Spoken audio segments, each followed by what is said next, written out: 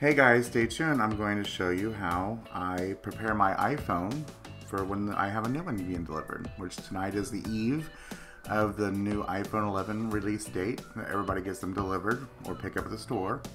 This is September 19th of 2019. And I'm going to show you how I clean the phone and just prepare it for either returning it or, like me, I'm going to pass it down to a family member.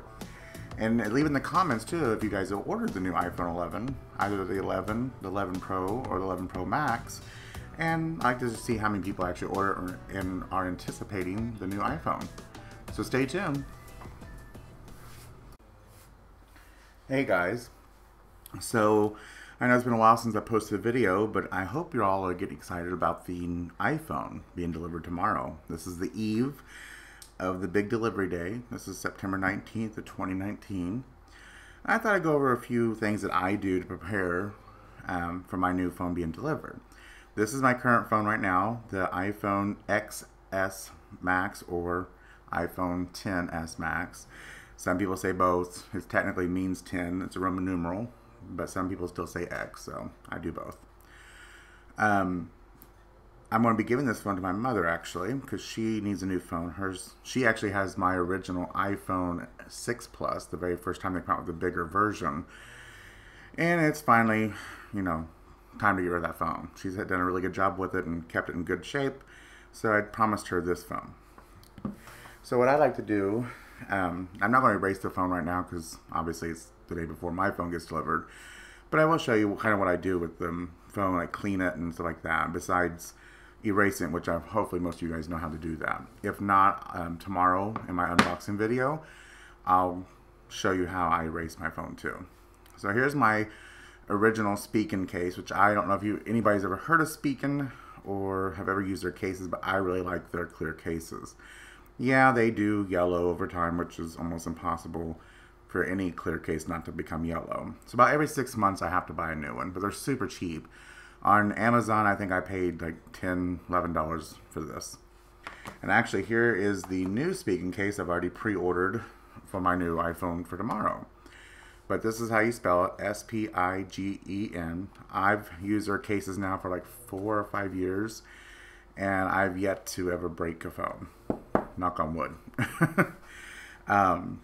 They're just really good rubber. It's like a rubber plastic. It's TPU is what they call it. I think is what it is. Or TUP or something like that.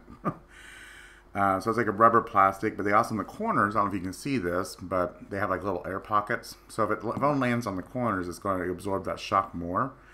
And so far, it's done a great job. So I highly recommend their cases if you like a clear case. I like a clear case because I like to show off the beauty of the iPhone. Now, if you notice this is just one of those magnetic metal things I put on my phone, because in my car I have a magnet that holds my phone up on the dash, and that just peels off like that. So what I like to do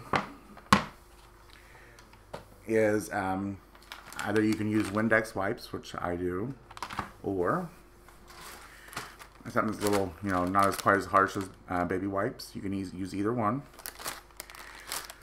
I'll go ahead and use the Windex wipes.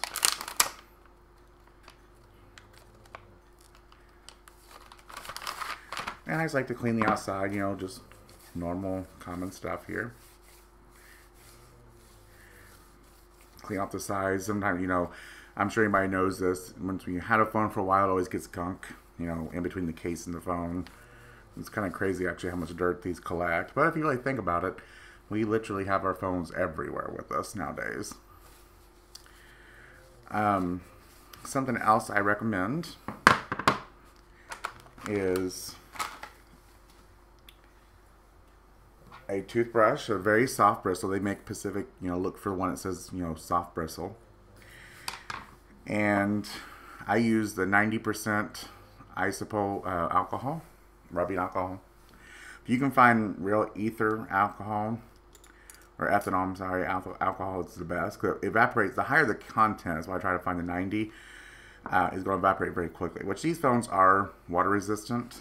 But what I like to do, though, is kind of get some on the bristles. And over your speakers and stuff like that, I like to clean them, because it's crazy how much gunk is down in there. And what I have found on a phone I kept for like a year and a half, I started having this weird echo, and it was because there was dirt over the mic and the mic couldn't properly distinguish, so it had like a weird echo to people when they were talking to me on the phone. So I just do this, you know, real good inside the speaker grills, you know, clean them out. And I also do over the buttons, because, you know, the buttons can get some grime inside them, especially the little silence switch there. The little earpiece there, I always like to clean it out. Same thing with that button. Then you just re-wipe it off again.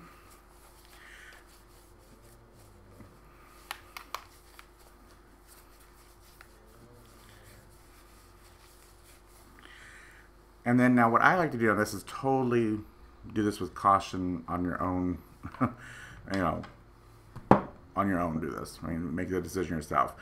But I don't know if you ever noticed when you're trying to charge sometime, after a long time of having this phone, it kind of feels weird or it doesn't quite make a click noise anymore. You can use a toothpick, or I like to use, if I can find it here.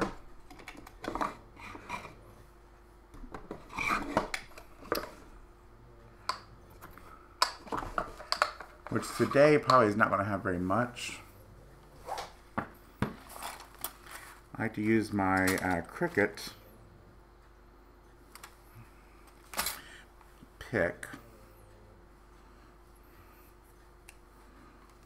Like I said, please only do this if you really feel confident, because if you bend any of those connectors in there, you ruin your port. But you'll be shocked at how much dirt. Look at that. And I just did this like not even a month ago, and you can already see all that on there. And it's crazy how much lint and dirt and grime gets inside of these.